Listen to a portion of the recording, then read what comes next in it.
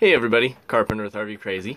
So my RV is a total mess right now because I have a lot torn apart. I'm not gonna say absolutely everything, but yeah, there's kind of a lot.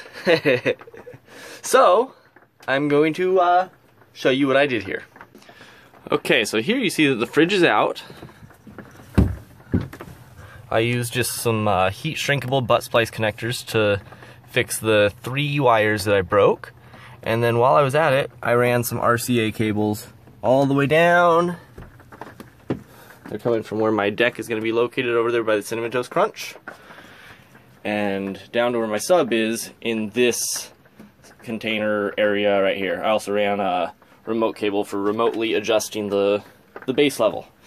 Yeah, about to throw the fridge back in, get it all hooked up. I already tested the circuitry that I messed up, and I have heat, and my TV power and the power to my deck all works again, so it's all good. I'm gonna tape up the wires, just make everything all like it was before.